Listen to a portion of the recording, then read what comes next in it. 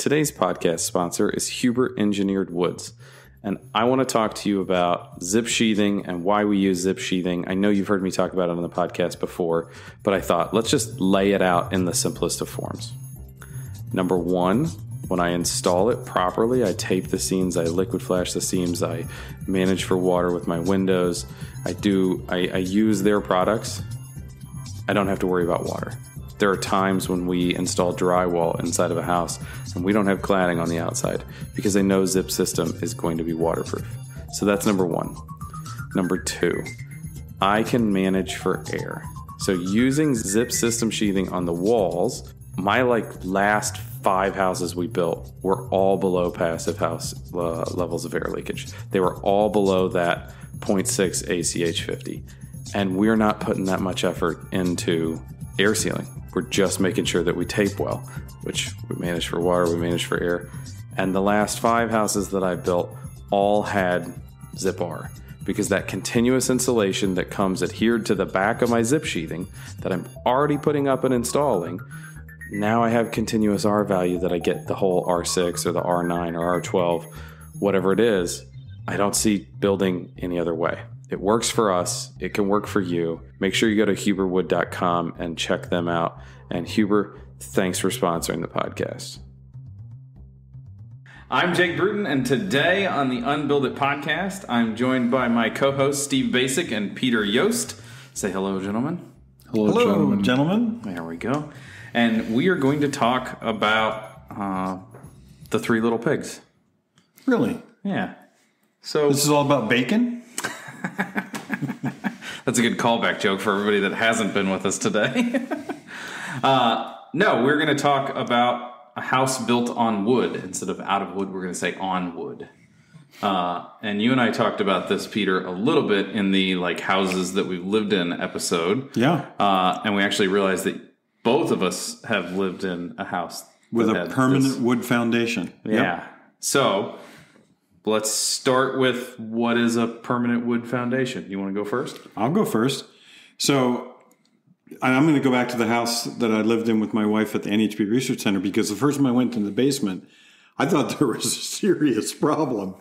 I didn't even know that you could make a foundation out of wood. And so the basic construct was 2x6 pressure treated lumber, sheathed on the exterior with pressure treated plywood, and I had no idea how they kept it moisture managed. I had no idea how it transferred load from soil to the frame to the rest of the building. And I was shocked. I just assumed that the only thing you could build on was concrete. So this is a pivotal day in Peter's life, it sounds like he really understood something. Do you think Peter's wife remembers this day at all? That him walking down there and going, by golly, all loud. Sorry, I figured that was how people talked when things were in black and white. The sad thing is that's probably pretty close to what I said. And then him explaining it to his wife, do you think she was as awestruck? He's asleep still. Oh, you're asking me a question? Yeah, well, sorry, I was looking at you and talking. In general. No, I don't think Peter's wife gets awestruck.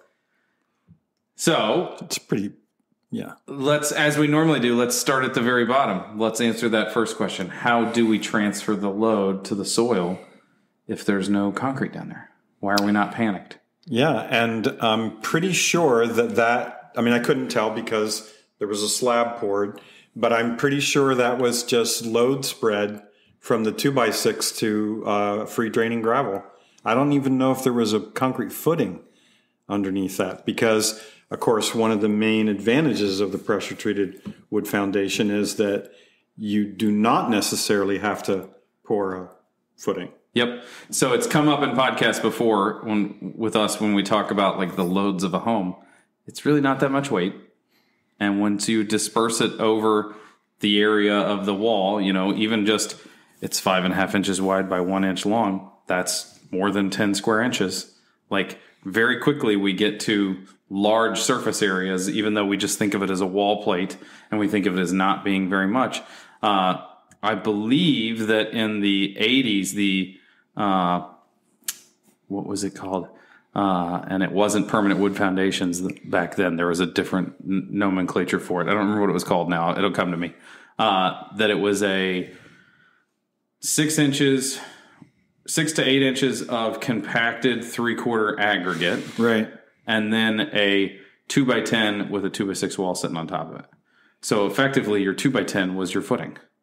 And you know what's interesting about this to me is that there are so many things, because of the way I learned how to build, where I assumed that the code requires that you have a 2-foot concrete footing, but the code under the prescriptive approach says, hey, you don't have to know anything about the soils. You don't have to worry about anything about what's under that if you do a concrete footing. Yeah. So it's like, well, okay, then that's what we're going to use. Whereas you can know what the performance properties are of the soil or the compacted fill that you put on top of that and engineer load spreading from that. Yeah. We also should note that this, while it is code approved, it's one of the sections of the code where it just says, if you follow this industry standard, and it references the industry standard, and it is titled permanent wood foundations. That's the easiest way to find information on it online. Also, there is the BS and Beer podcast with Travis, Michael Maines, Ben Bogey, Emily Mottram. They had myself and Mike Girton on, and I learned more about this topic from Mike in that conversation than I did in the time living in one and having, Now, I just want to point out that our buddy Steve here is uncharacteristically quiet, and we both, normal level of grumpy, but more quiet than normal. But Jake and I know the reason, I think, why Steve has been holding back a little bit. No idea. Well, then, enlighten me, brother. Trying to figure out why they call it permanent wood foundations. We don't call it permanent concrete foundations. Well, so can I come after a little bit? I think it's like a marketing branding thing. Sure. You have to say it's permanent wood because with wood you need to make that distinction. Does that make sense? But why not just call it a wood foundation system? PR. That's what I was trying to say. But I couldn't think of the acronym. Well, you don't call it permanent ICF foundations, and they could do that. Well, are they permanent? Marketing. I don't think they need to make that distinction, but the wood people do. I don't like the word permanent, and I'm contemplating it quietly. So let's just say wood foundations. Making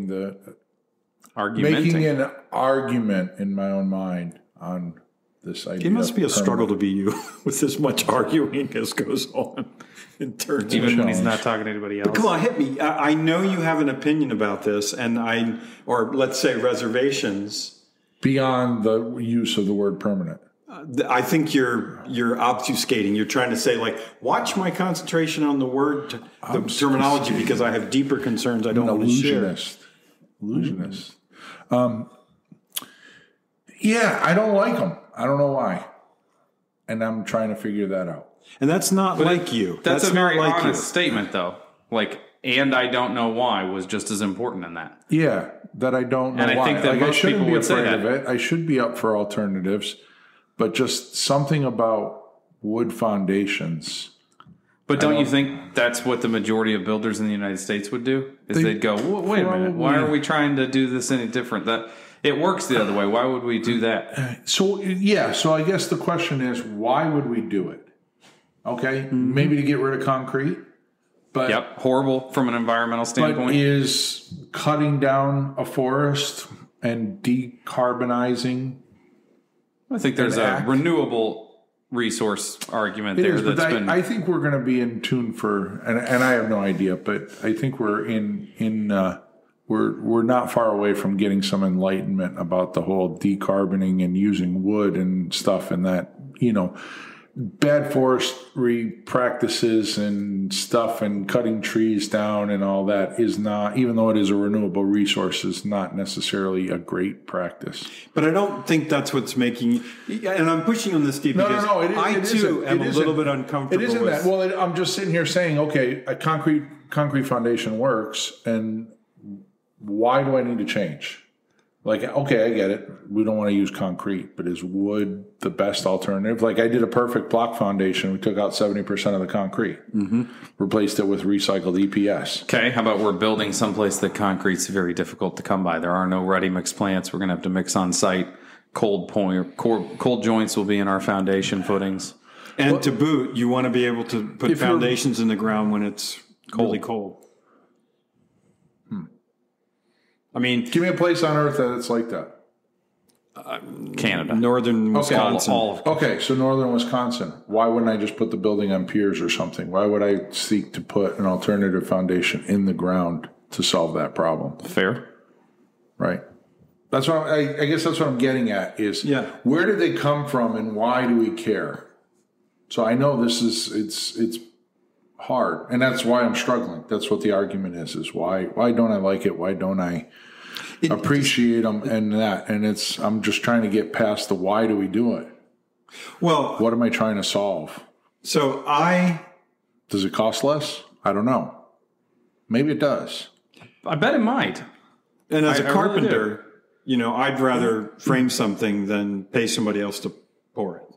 From a cost perspective, I would guess that my framers could probably frame the walls, sheathe them, waterproof them, get them ready for backfill in about the same time that they could put up forms, put the steel in the forms, and pour and strip the forms. But you said just about the same amount of time, so there's no advantage. There is. We didn't pay for all that concrete because a wood-framed wall is less expensive by foot because we're still going to have to put something on the inside of that wood frame wall if it's going to be a finished basement. We're still going to have to insulate both the walls. We're still going to have to do roughly the same waterproofing on both the walls, right? We're still going to do a bitumen, tar, some sort of coating. But I guess my point is, I can't even believe I'm saying this, but if I simplify things and it's like down to that level, then why not go to something like ICFs or something that makes it really simple, right? If I say it's a small house, okay. If it's a small house and it's 20 by 30, that's like the perfect opportunity to use ICFs or the like, right? Yeah, well, so we're not answering the question of what makes you uncomfortable about the wood foundations below grade. But I will say that, all these systems have pros and cons. So it seems like all of your arguments are, but I have this other system that I'm more familiar with. And the problem is if I did do something like ICFs or whatever, then the question is, well, how do I run electrical and all this, which a wood foundation does solve for all that, right? Because I can drill holes in it and I can manipulate it like I do an above grade wall. Yeah. So it does work pretty well. What I struggle with is I know that in my mind, I know that you can detail a pressure treated wood system below grade so that it lasts the life of the building. Because that's what I'm most worried about is that I only get one chance to put that assembly below grade. And by gosh, if the whole house fails because of something I did wrong below grade. So this is kind of jokingly, but it's also like serious. When you talk about the life of the building, aren't you talking from the time you created it till the first part of significant failure? I guess so, yeah. So that if the foundation failed at some point 10 years down the road, it lasted the life of the building. Well, okay. But I guess what I'm saying is that if we set the standard with concrete, and as 100 years, but no, that's the part of the building that I think is well beyond 100 years. Like if part of the building didn't fail, I guess that's part of it actually, because like when you see concrete buildings or abandoned buildings, what's always left? The foundation, right? Whether it's concrete or stone or whatever. But we have tons. I mean, where I grew up, you can go up in the woods and you can find old farmhouses that are long gone. Stone foundations are still in the ground. Yeah. And so that is. But is that an overbuilding? Well, it just seems like the wood. Do we need it to last longer than the building? Do we need it to last longer than? No, exactly. We don't need it to last longer than the building, but we need it to last. And the question is there a risk of it being the first major failure in the building? Well, so that brings up another thing I think it's kind of cool about wood foundations is that if a part of it fails, I think I could fix it. more easily than I could You can probably a concrete foundation. excavate it, go in, cut a section out, rebuild it, reapply the waterproofing and all of that, and you're probably right. And let me just say, I lived in a house that had a permanent wood foundation, but I've never A parsonage with a wood foundation? It was not a parsonage. Oh. Nor a pear tree. I don't know why I associate those two I things. have no Parsonage and a idea. pear They tree. have absolutely no connection in life whatsoever. But Well, no, you treat the term parsonage as nonsensical. So maybe that's why I do it. Like parsonage and a pear tree because it doesn't make sense from the start. Anyway, my joke, so might as well just continue. Okay, so personalize we've questioned whether or not we should do it, but we haven't actually finished our conversation about the assembly, what it looks like. Yeah. So from the Permanent Wood Foundation Handbook, I forget the exact title, sorry.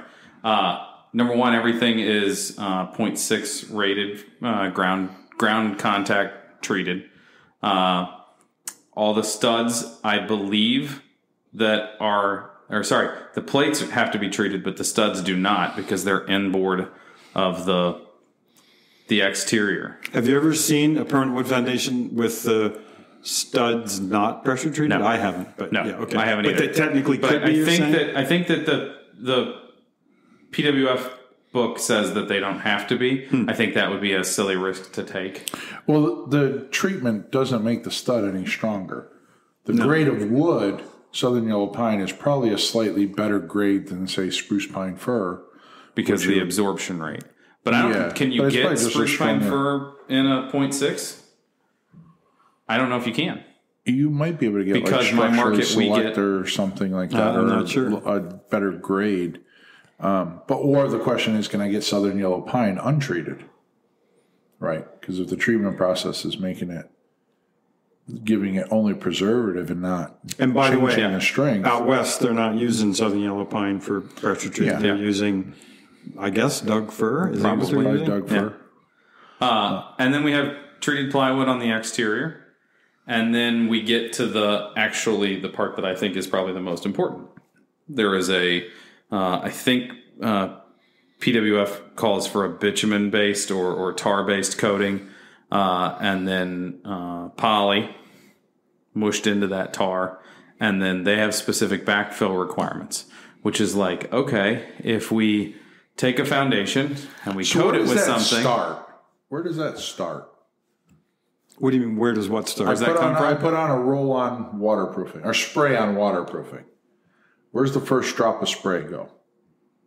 Like, why is the outside of that wall more important than the bottom of the footing? Oh, I think the detail that is most critical is going to be the junction between free draining. Yeah.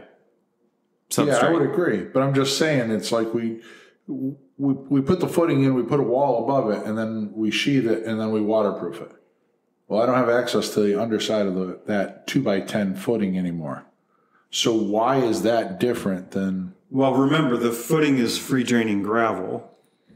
I guess if I bury the wall, well, not if I bury it, but if it's sitting on top of the wall. So let me ask you this: if I just backfilled with 3/4 inch stone for 2 feet? Probably do a hell of a lot for it. They probably really would. Yeah. And this came up when Jake and I were talking about this, but Jake said the only home he lived in growing up that didn't leak was the one that had the permanent wood foundation, and all the others were concrete. Yeah, but you made a really good point about that at lunch, which was, go ahead. No, you educate me. I like you telling me. Well, you right. you had made the comment that because you did an alternative system, your height of consciousness in assembling that system was much higher. Yeah. So I think that when you do things like that, you pay attention more. Yeah. And so which you is might get perfectly a fine, though, better right? System. Yes. We should just be paying that close of attention all the time. For everything. But concrete, sometimes we get sloppy because we think, it's made out of concrete. We don't have to worry about those details. No, I want to do a wood foundation. Trying to think of the right product. So I think wood foundation if you haven't listened to it, go back and listen to our How to Build a House Without a Floor. I listen to all the podcasts you do without me. I was talking to the listeners. Oh, sorry. Because you're worried we're going to say something about you. Listen, How to Build a House Without a Floor, the episode where we talk about slabless slab. What if we pair the two of those together? What if it's permanent wood foundation slabless slab, and then you have a house that doesn't sit on concrete with a floor that doesn't have any concrete. That's very interesting. And then, the Forest Products Lab built a demonstration home. We have what we call a tent. Yeah, we have a tent. With permanent wood foundation. And then actually you said they took it apart and moved that house. Yeah, and I think it was that one, but I'm pretty sure it is. Yeah, I'm pretty sure they relocated it and they reinstalled the same foundation. They didn't replace it. It's one thing for us to get over the hurdle, but imagine trying to pawn this off on a client and trying to get them to believe, every house in America is built with a concrete or the like foundation. That's wasteful. We don't need it. We're they're all wrong, and we think you should put your $1 million house on a wood foundation. Well, that's why when we talked about it, I said, well, I think that I have enough space in my backyard for an accessory dwelling unit. Yeah. Let's do it once so that we can convince somebody people. that truly wants, I guess, affordable, but we'll talk and about Steve, I'm right there with this. It sort of comes back to the Q&A we just did, which is you can build a foundation out of pressure wood, but why should you? And I think everything about it around everything that happens after the wood foundation is probably more important to me than the wood foundation. Right. The waterproofing, the drainage, where does the water go, all of that stuff. Because if we can solve for that, we essentially have a wood foundation buried in dry ground, which there's fine. No challenge. Right. But that resistance to, but I get one chance to do this, right? And so it's the idea that it, like you were saying, I look at a wood stud wall and I look at a concrete wall. I can push over a wood stud wall. I can't push over the concrete wall. So mentally, that wall's a hell of a lot stronger than that, even though it doesn't need to be. Right. There's the perception of it suggests that the concrete is that's just a way better wall. And I could do the perfect block, but that's still got concrete in it. So I'm still tied to the strength perception, even though it's not a continuous full width 10-inch wall. I don't know. It's really interesting. What is interesting too that I was thinking about was you put the wood foundation in the ground. Potentially, the wood foundation in the ground would see less water than the above grade wall. Yep. But we don't worry about building with wood up there. Yeah. I mean, I think what we're struggling with are these perception issues or because there's no doubt that regardless of what you use for a foundation system, if you don't do a good job with the moisture management details, there's going to be some compromise of a consequence of sorts. A consequence and a compromise in the performance of the building to the inside of that assembly. So why are we so afraid of an assembly that really requires the same level of detail that any building does? Yeah, and I think, part of it for me is it's a total swap out. It's not just a little piece we're not going to put the slab in. We're still going to do the wall, but we're just going to take the slab out and put a floor in. In this condition, we're taking it all out and replacing it with a totally different system. And so when we do a permanent wood foundation, there will be a portion of it that is above grade. And the portion of concrete foundations above grade, we expect to see something cementitious.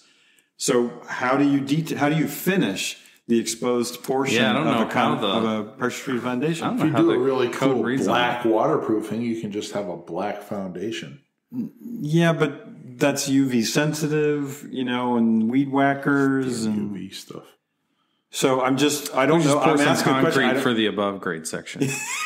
Make it look get some precast. Talk about concrete. Perception issues. Precast concrete and That's make funny. It look like a real concrete. And I don't think it back to it's parging. You just have to trowel. Think about I think any part of it's the depth. Like if you said, let's do not a permanent, but a wood. You can't even say it. I can't. It just bothers me. Yeah, we're going to do a 9-foot basement versus a 3-foot crawl space. Mm-hmm. Yeah. Right. Or So if you said, let's do a treated wood crawl space, I'd be like, yeah, cool. I wouldn't even question it then. That difference in 3 to 8 feet or 9 feet for some reason bothers me a little more. Yeah, well, it's water column, but I think a lot of it is that perception of I'm switching from concrete to this wood cavity stud wall, that it just doesn't seem right, even though I know it is. I never. These are very difficult words for me to hear from you because it's a challenge. And I know you're struggling with this. It's a conversation with Steve where he's backing up his argument with feelings, which is feeling I didn't even know existed. Oh, feelings. So I don't know what the numbers are. Never liked that in terms of how many homes are currently being built with permanent wood foundation systems. It would be interesting. How many homes do you think across the country have? I bet not very many. Not very many. When you say not very many, are you talking 100, 1,000? I bet less than 100 in a year. Wow. But you know what it is? And you know this is exactly what it is. There's a company and they do 7 or 8 a year. That's the way they do it. Mm. And then 5 counties over, there's a guy that he was friends with in the 70s when they both worked for one guy, and now they build 5 or 6 houses a year, and they use it's that sort of thing. It's not like there's builders everywhere dabbling in it. And I think that's there's probably a dozen part of the fear too. It's a non-commercialized system. Like I might not like ICF, I might like ICF, and I'm not trying to bash them, I'm just using them, but they're a system out there that's thought out, engineered, and all of this stuff. The wood frame wall. This has been around. This is taking the wall you build above grade, and the standards have been around since the 70s. 90% of the wood frame homes out there probably have not been engineered. They're there by fortunate over engineering. Well, if it's code compliant, it's engineered though. I get that, but what I'm saying is so let's take Farley for an example. You were using the ICCF system with them because of the special problems of building on the vineyard, right? Well, there were a number of things there. One, but I would really be interested in a conversation with him about permanent wood foundations. I'm going to ask him how he would feel about it. Yeah, it would be interesting. Okay, so if you're listening to this, I might not know. Peter and I will he might say, I don't know. And he might have the same. Yeah, it'd just be good because clearly he made it was a relatively easy switch for him to try ICCF. Yeah. And that is a really cool system. Like you under his basement, it's like, this is cool. We can do this again. So it's in the code. Yep. Forest Products Lab's done research on it. We know it can be detailed properly, but I still think the reason we're probably talking about hundreds of these homes as opposed to thousands or tens of thousands is back to the question of how many customers are you going to have to convince about? Well, you know what's really interesting that I just thought of is I have this problem with using it below grade. Now, when we come above grade, I have a problem arguing against the wood frame wall, which is a struggle. Like, why would I switch or do a house on ICF, or why would I put concrete? We had somebody approach us that wanted to do a concrete house. Mm-hmm. And I told the builder, I said, I can't think of a much dumber thing to do. I'm an all concrete house. Well, and so if you listen to Peter and I's podcast, which I know you did, about houses that we lived in, and we talked about it, that perception idea, it took my parents 5 years to sell that house. Oh, wow. That's nobody wanted to buy it. Because you knew because it had a wood foundation in it, and it had already been up for like 20 years or something. Yeah, it was 10 years old by the time they sold it, and it was dry basement, and it was a dry basement with no problems. Yep. But some things die hard. It is, and it's like we've all held rotten wood in our hands. Yeah. And the idea of putting it below grade there's so many bad associations with it. It's a tough hurdle. It'd be good to talk to Mike Girton. In the BS and Beer, did they talk about the problem of public perception at all? I don't remember. We'll have to go back and watch it again. Yeah. I recommend you guys check out their podcast, too, if you haven't.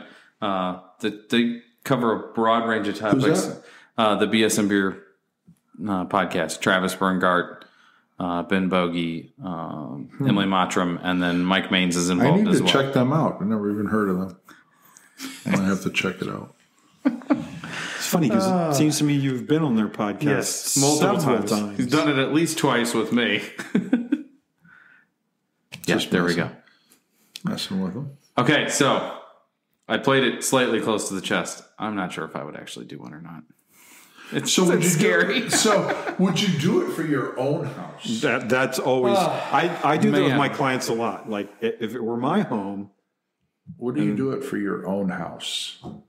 Yeah. Like I said, I think I could swallow the crawl space pill really That's probably quick. where I would stop, though. Yeah. I don't So go my in full answer, depth. I have not seen enough actual projects. I saw... And the ones with Gerton, I want to say those weren't full depth. They were like 5 feet or something at the most. And like they were like and duplexes or raised ranches or something. Yeah. Because there was something about him that I said, yeah, that's probably the threshold when I saw him. Yeah, I need to actually be in more of them. Okay, we're going to see Mike in the next few days. Let's talk to him about it. I'll make we can corner him, and you can put your finger on his chest while he talks and say, make sure you... Mike Gerton. A question for you, man. Good one. Couldn't tell if that was threatening or sexual. I got a question for you, man. How about asking our beautiful audience if they have any thoughts and where can they submit? He's got a good point. So if you are watching the podcast on YouTube, leave a comment. Let's hear it. If you've built one, reach out to us. We want to see pictures. We want to hear your opinion. I want to fly there and check it out and walk through it. And yeah. It's worth exploring. I think it's an interesting conversation. And if not, it leads to some place that maybe is an interesting conversation at some point. Yeah, these are very, very interesting. Don't forget to subscribe. Don't forget to click the like button, leave a comment, all those things. Leave us a 5-star review on iTunes. And until next time, thanks for watching. I'm Jake Bruton, and these are my compatriots of the Unbuilt It Podcast, Steve Basic and Peter Yost. I'm a compatriot. Thanks for joining us. Yes, compatriot. I'm a compatriot. Have a good day.